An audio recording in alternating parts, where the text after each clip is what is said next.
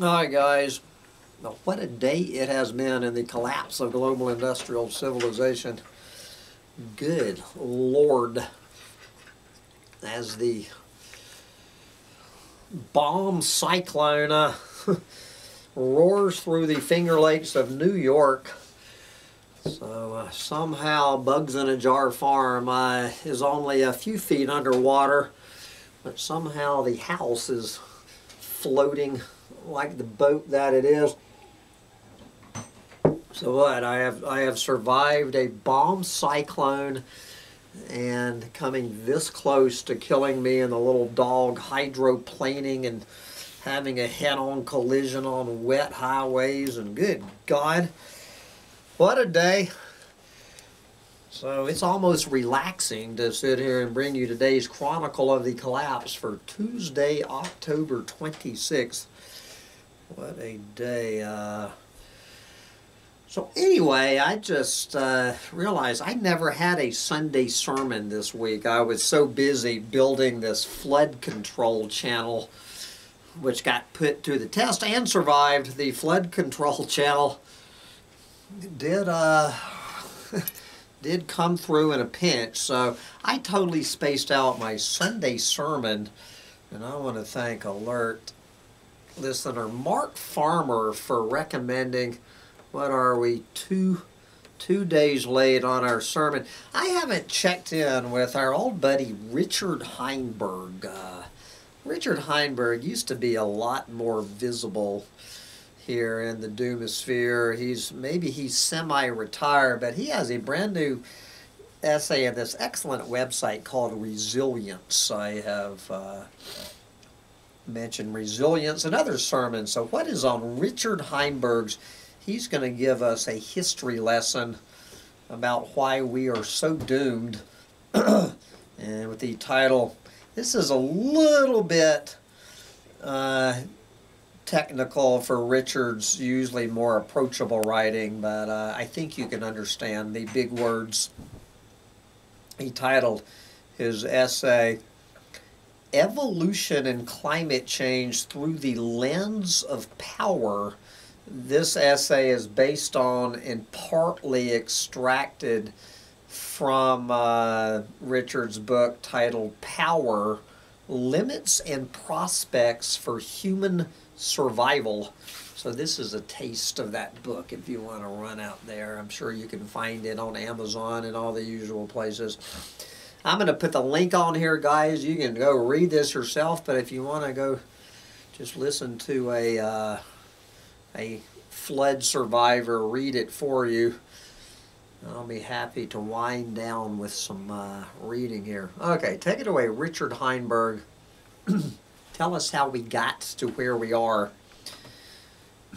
During the last century, evolutionary biologists developed the idea that power, defined as the rate of energy transfer, is key to the survival and success of species.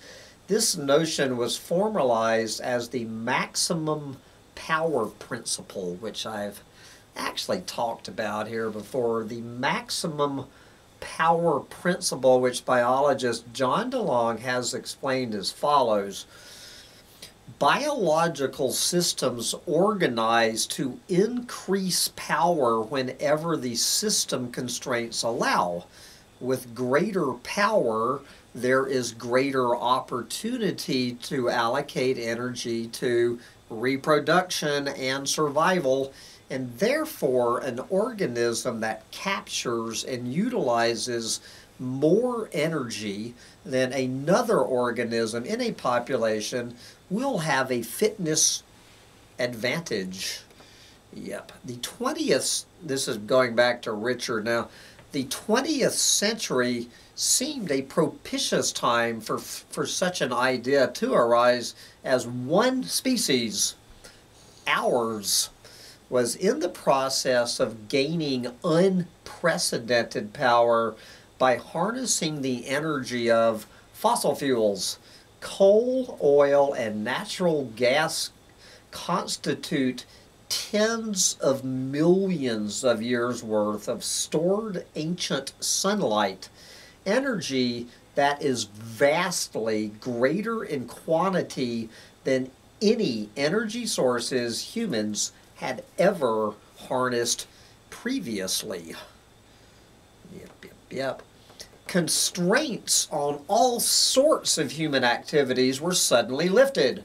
Soon we were out-competing all other organisms and, in effect, taking over the world. During the last 2 centuries, human per capita energy usage grew 8-fold, while the number of capitas also doubled 3 times over. All this newly available energy found uses in agriculture, mining, manufacturing, transportation, and of course, warfare. Today, just through mining, we displace far more of the planet's crust each year than do all of nature's processes, wind, rain, and earthquakes combined. Human-made stuff now outweighs all of Earth's biomass. It has been the biggest power grab on this little planet of ours in tens of hundreds of millions of years. And here we are today at the top of the evolutionary heap, wielding extraordinary levels of control over the earth, over other creatures, and over one another. We even have a name for this new era of human super empowerment, the Anthropocene. But as the side effects of human empowerment via fossil fuels have become more evident, the maximum power principle has turned into a seriously depressing idea to many ecologists. Climate change, species extinctions, resource depletion, and air and water pollution are all evidence of increasing human impact on the planet, and all are side effects of the human power grab. There are technical workarounds for some of these problems, such as replacing dangerous industrial chemicals with ones that are less so, but overall, real solutions would require cutting back on our power, reducing energy usage, reducing land use, reducing our extraction of natural resources, and reducing our population. Thank you, Richard Heinberg. Once again, reducing the population is the quickest way to reduce all of the other things in the need to reduce list. For every human that is not born, there will be no need to reduce anything else that human is going to cause. Anyway, I do get away with myself. Anyway, back to Richard. However, if the maximum power principle is inviolable, then cutting back may not be possible. We would have to go against our evolutionary imperative. And that is what is depressing. We humans may not be capable of anticipating natural limits and pre-adapting to them. Instead, we may be designed by evolution itself to overshoot natural limits and then crash land with almost inconceivable levels of destruction to the natural world and to humanity itself. Sure enough, Policymakers, I love that word, policymakers, for decades have looked askance at suggestions from ecologists for downsizing the economy or limiting energy usage and, of course, population growth. Indeed, the requirement for growth has been baked into the structure of modern societies. Today, employment levels, investment returns, company profits, and government tax revenues all depend on continued economic expansion.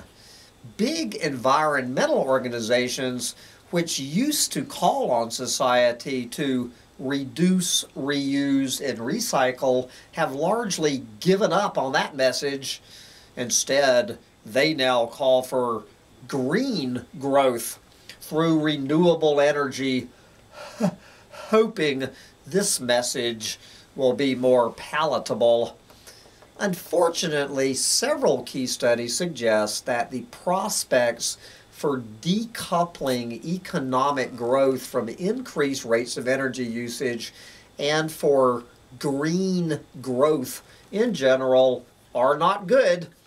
We can exchange some of our polluting technologies and processes for more benign ones, but as long as population and total consumption levels continue to grow, we are locked in to a paradigm that is utterly at odds with nature's limits and balances. Resources will deplete, wastes will accumulate, and other species will be crowded out of existence. Still, the idea that we are slaves to the passion for power is debatable. In power, limits, and prospects for human survival, I argue that evolution has found ways of preventing species from attaining so much power that they overrun environmental limits. Similarly, human societies have evolved ways of reining in bullies, sharing and conserving resources, and limiting inequality. Apparently, I am completely unaware of the human societies Richard is talking about. I have never heard of one single human society that's been able to do any of those, but Richard Heinberg is a much more learned man than I, and I detect some hopium creeping into this essay. I propose a new biosocial principle in evolution, the optimum power principle, to describe these pathways towards moderation. It's not an alternative to the maximum power principle, merely an informal addendum. Examples of the optimum power principle at work in nature and human affairs are abundant, starting with a protein in living cells that senses whether there are sufficient resources and space for expansion and directs cells either to grow or retain certain size and engage in cleaning and repair activities. Homeostasis, which maintains a healthy power balance within individual cells and whole multi-celled organisms, is an example of what systems theorists call balancing or self-limiting feedback. Ecosystems are subject to balancing feedbacks that often take the form of predator-prey population dynamics, and many organisms, such as the American pika, have seemingly made the choice to specialize on rare foods or harsh environments, thereby limiting their own numbers while in return gaining relative population stability. Humans have a long history of pursuing optimum rather than maximum power. In hunter-gatherer communities, nearly everything was shared. Bullies were eliminated through ostracism or capital punishment. I'm not going to get into a rant about noble savages have no problem with capital punishment. These noble savages, they wouldn't put up with this crap. They wouldn't put up with this crap that we put up with as a society. These guys would be hanging from trees. Anyway, I'm getting off on a capital punishment rant. I need to be very careful. Good for the noble savages being in favor of capital punishment.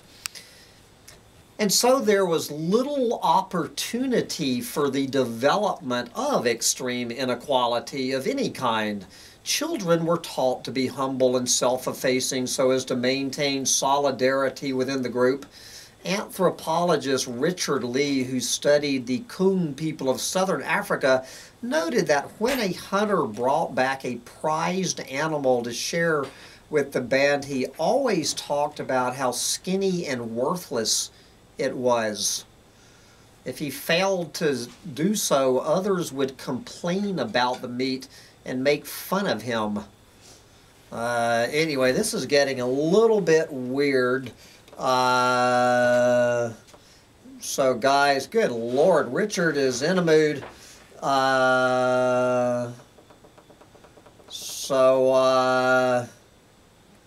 Good Lord, guys. Anyway, apparently this excerpt of his new book is the new book.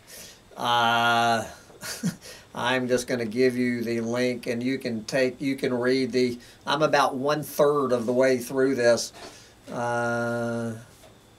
Okay, let's get down towards the bottom of this. I'm skipping. If you want to read all the middle half, you will have to go read this yourself. Okay, what is the bottom line of this essay?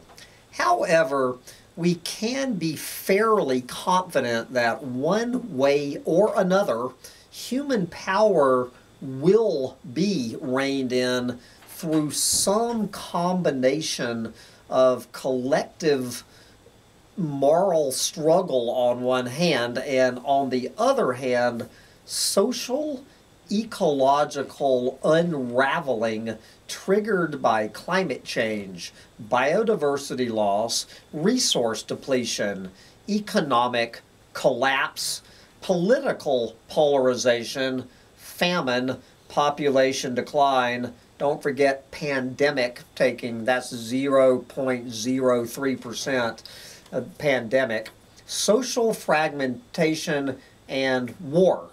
Okay, so we have collective moral struggle on this hand, and that list on this hand. Which hand is the smart money on? Anyway, you can place your own bet on where the smart money is. The actual trajectory of future events will be determined by how much collective self-limitation humanity can muster, what quantity of carbon emissions we are able to forego, how many weapons we dismantle, how successful we are at taxing the wealthy. Yes. Can campaigners forge durable alliances? Can they communicate effectively with the public and take strategic advantage of opportunities? Or will self-consuming capitalism win the day? In the best instance, we humans will learn collectively and rapidly to live equitably and peacefully within limits to a much greater degree than we do now. In the worst, society will uncontrollably descend the ladder of cultural evolution back to a condition that can be sustained with whatever resources are left. In the aftermath of a social unraveling, our surviving descendants, learning from hard experience, might eventually adopt cultural narrative similar to ones that indigenous peoples used in order to protect biodiversity and to keep human population within the carrying capacity of the environment. And what he's talking about here is the I word, infanticide. And if you don't know what the cultural practice of the noble savage, along with capital punishment, look up the word infanticide. And you will find one of the ways the noble savages kept their population in check. Ironically, these narratives might closely resemble those we would need to develop now if we are to minimize the unraveling. I don't know if Richard Heinberg is promoting infanticide or not. Anyway, those narratives would likely encode a deep cultural skepticism of power in all its forms and a profound reinforcement for habits of self-restraint and self-control. We cannot do away with power, nor should we. It is necessitated by the fact that we are organisms, and especially since we are big-bodied, linguistic, tool-making mammals.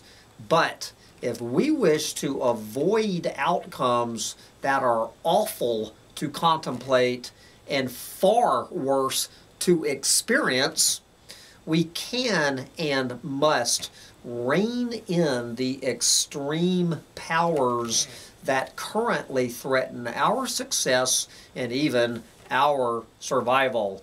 If we are truly smart, we can do so in ways that are beautiful and that make our descendants happy for a long time to come. Yes. Anyway, we shall see. You know where my bet is, and it ain't on self-control. Anyway, I need to wrap this up and go pour another margarita to recover from the bomb cyclone, and hope to hell that the rain is stopping and that we have dodged another bullet. We shall see what tomorrow brings. Bye, guys.